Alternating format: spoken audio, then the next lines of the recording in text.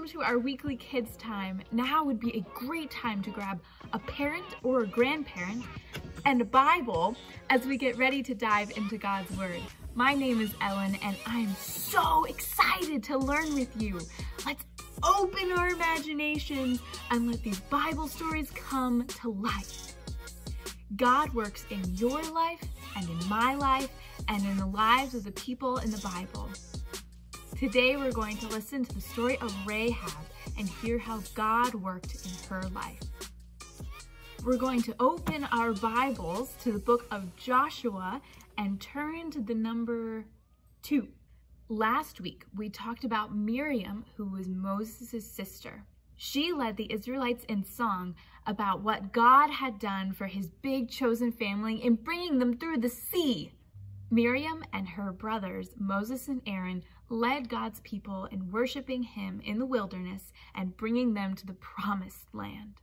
But Moses, Aaron, and Miriam died before they got to go into the promised land. God then chose a man named Joshua to lead the Israelites into their new home. There were already people living in the promised land. These people were different from the Israelites. They did not know God. They worshipped fake gods and idols instead.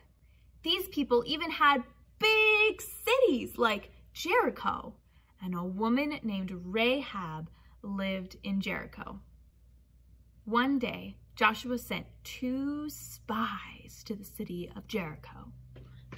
Spy mode. Okay, it's very dark in the city of Jericho. There are no street lamps, only the moon and the stars for light. The 2 spies had never been to this city before, and the gates are about to close. They need to find somewhere to go. If they get caught in the city, they'll be killed, but they also don't want to look suspicious. They quickly find a house to hide at. It's Rahab's house. They get in the house, and soon after, Rahab and the spies hear a knock at the door. Important sounding voices say, "Bring out the men who came to you and entered your house, because they have come to spy out our land." The spies and Rahab look at each other, and Rahab points up to the roof. The spies race up to the roof and quickly hide in the flax. Remember, ancient houses didn't have hard roofs like our houses do today. They were made of flax, kind of like bundles of straw, and they made a flat roof so the spies could lay on it and hide in the bundles of the flax. Rahab calls out to the king's men, 1 minute. She hears the rustling on the rooftop stop. She knows the spies are hidden. She opens her door and the king's men start searching everywhere. They move the furniture and they push back the curtains. One of the men looks curiously at the roof, and Rahab quickly says, "Yes, the men came to me, but I did not know where they had come from." At dusk, when it was time to close the city gate, they left. I don't know which way they went. Go after them quickly and you may catch up with them. The men look at Rahab. She looks like she's telling the truth. They look at each other and they march out of the house. Rahab catches her breath.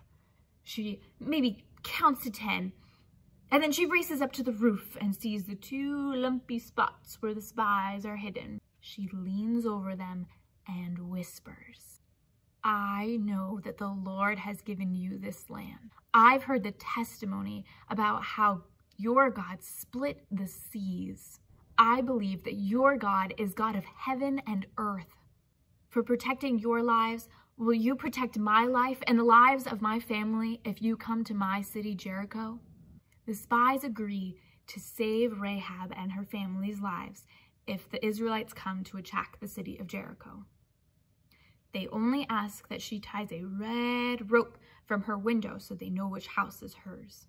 The spies climb out of Rahab's window and race back home to tell Joshua of everything that happened. What's something big you know God has done? Would you tell someone about it? Is the story of what God has done big enough to tell other people? Rahab heard about God's people from far away, and she believed. Because she believed, she got to join God's big chosen family. Are you ready to join God's work like Rahab? Let's keep praying our prayer this week. Jesus, I'd like to work with you today. And let's add, help me to share your big story with others. See you next week.